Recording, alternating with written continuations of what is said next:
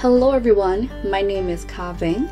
I am a realtor with Creative Results located in Roseville, Minnesota. So you're here today because you want to learn more about interior decorating and staging. Now let me first be clear and say that there really isn't a right or wrong way when it comes to decorating because it's based on one's personal preference. So if you're able to pick up a few pointers from today's training, then that is awesome. Without any further ado, let's jump right in. The first thing we're going to talk about today is the difference between an interior designer and an interior decorator. A designer builds a project from the beginning, usually with an architect, to create a functional interior space. They have to consider the design aspects in a room, and for this reason they are knowledgeable about building codes. Furthermore, they do need official training such as degrees, licenses, and etc. to adopt the title. A decorator, on the other hand, is not involved with the design of space. Their primary focus is on furniture, decor, color, texture, and textiles of a room because their job is to capture the personality and the style of the clients and be able to express it to fit that space. So because of this, they don't need official training to get the title.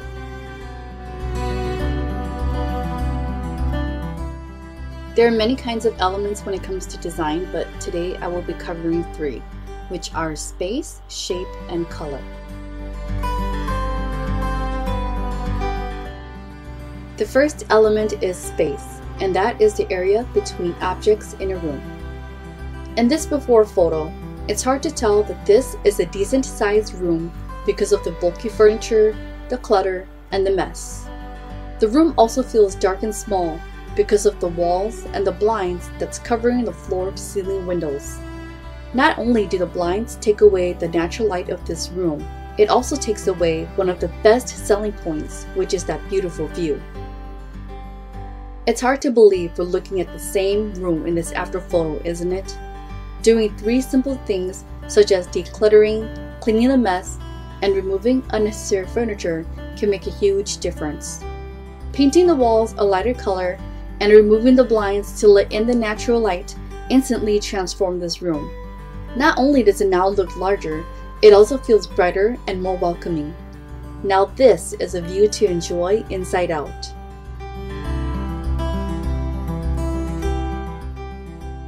Here are 5 ways to make a room feel bigger.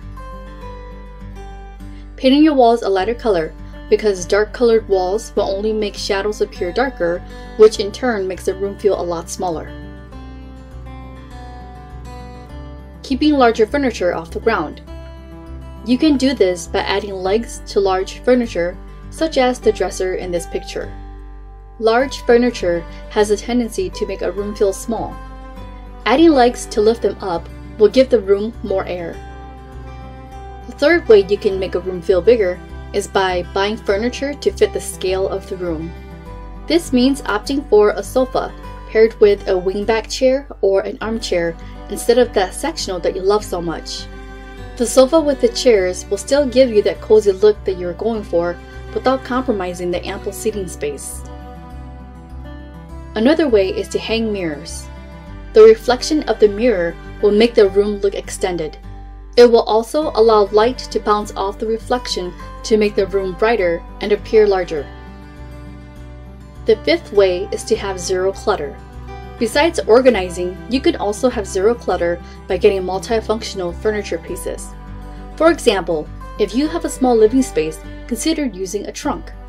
You can use the surface of the trunk as your coffee table and the trunk itself to store extra items such as throw blankets, pillows, books, and more. A key to maximizing use of space without compromising comfort is to avoid symmetry. Symmetry is not always bad because occasionally it can work in certain rooms. However, in a small room, symmetry can make the room feel cold, uncomfortable, and without any character. One thing I do to avoid symmetry in a room is to move furniture around until the room feels right. This photo was submitted by a member from the Facebook group Vang Interior Designers and Decorators. The reason she submitted this photo was because she realized that symmetry did not work for this room, so she needed ideas from other members on how they would rearrange the furniture. This is what she came up with after other members' recommendations. Finding balance in a room is like having that hot chocolate with white marshmallows on a freezing winter night. The second element is shape, which is the solid structure of an object. We talked about the importance of balance in a room, and that carries over when we're talking about shape as well. A typical room has 4 walls, 4 corners. That alone makes the room feel boxy, so when decorating, it's important to keep that in mind and incorporate other shapes to balance. In the photo to the left, the sectional and the coffee table add to how boxy the room is. That's why it's important to incorporate other shapes and designs to balance it out, such as the rug and the round clock. The shape of the lamp and the design on the throw pillows can help take away how boxy the room feels also. The photo to the right also has great balance. The sharp edges on the chair and the fireplace can make the room feel boxy, but the round coffee table as well as the soft curved decor on the shelf all help create balance in this room.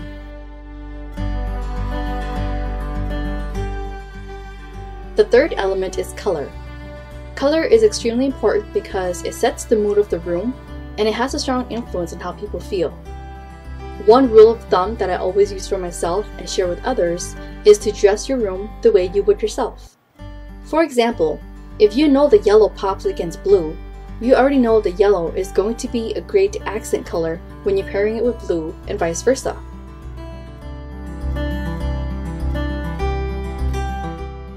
As if deciding on 1 or 2 colors isn't hard enough already, having to mix and match even more colors to create something that's pleasing to the eye can be even more stressful.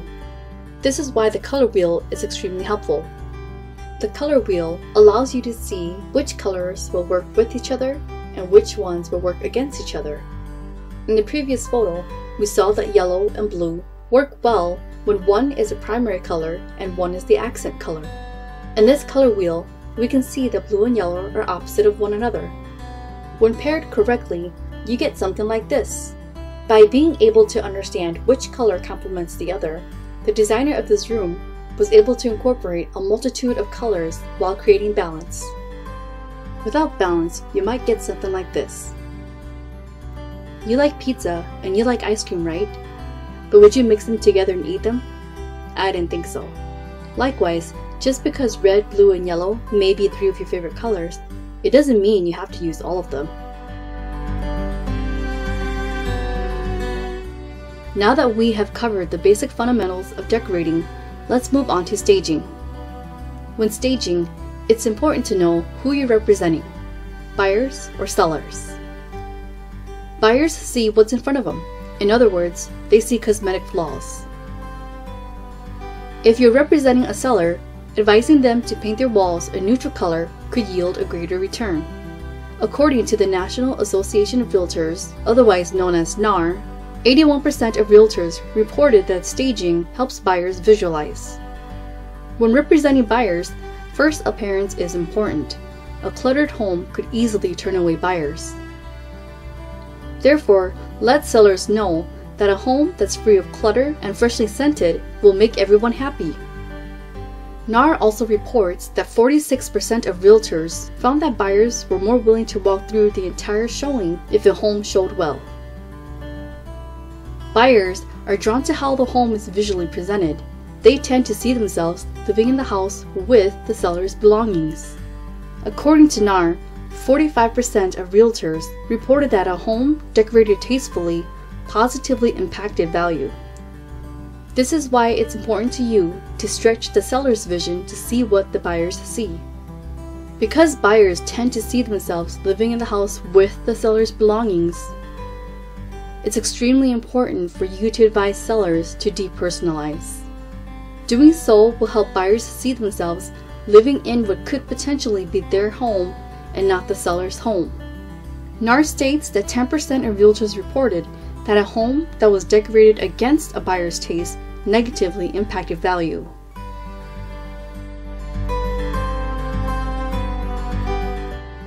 There are two types of homes to stage: a furnished home and a vacant home. Each comes with their own pros and cons, but both are doable.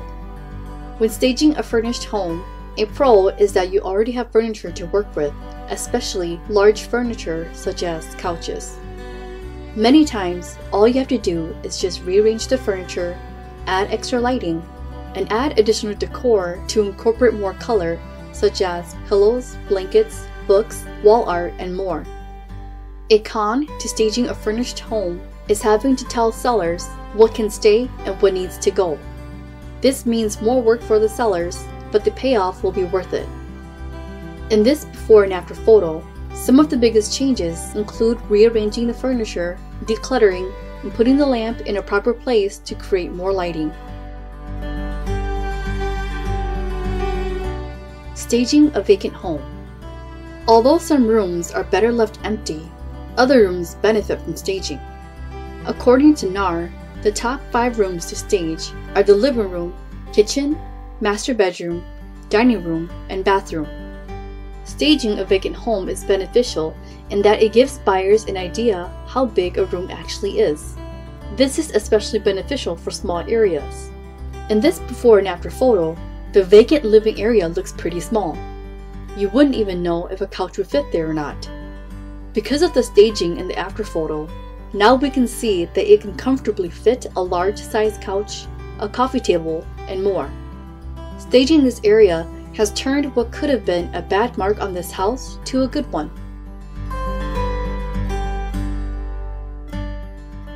Now that you have learned a couple of things about interior decorating and staging, what are some things you would do to change about this room? I'll give you a couple of seconds to think about it.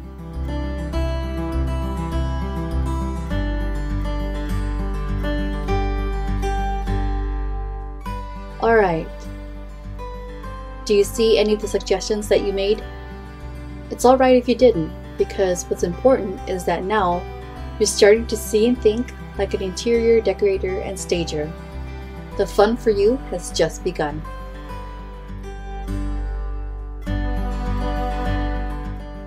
Let's recap what we've learned. 81% of realtors found that buyers said a staged house made it easier for them to visualize the property as a future home. 46% said buyers were more willing to walk through a home that they viewed online.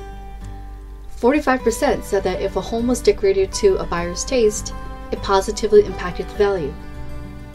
On the other hand, 10% said that if the home was decorated not to the buyer's taste, then it negatively impacted the value. And 5% made buyers more suspect of home features. On the seller side, staging is equally effective. Staged homes spent half the time of the market compared to non-staged homes. They also sold for more than 6% above the asking price. NAR found that sellers made their money back from staging. Staging investment is between 1 and 3% of the home's asking price. Sellers who staged usually saw an ROI of 8 to 10%. Staging also helps your photos stand out online. With 90% of potential buyers searching for homes online and 46% more willing to walk through a home that they saw online, it's clear to see that staging has a real positive impact on the sale of a home. Thank you so much for attending this training. I hope that you found it informative and worthwhile. I covered the basics of some of the topics, but if you have any questions, please feel free to contact me at Vang@creativeresults.biz.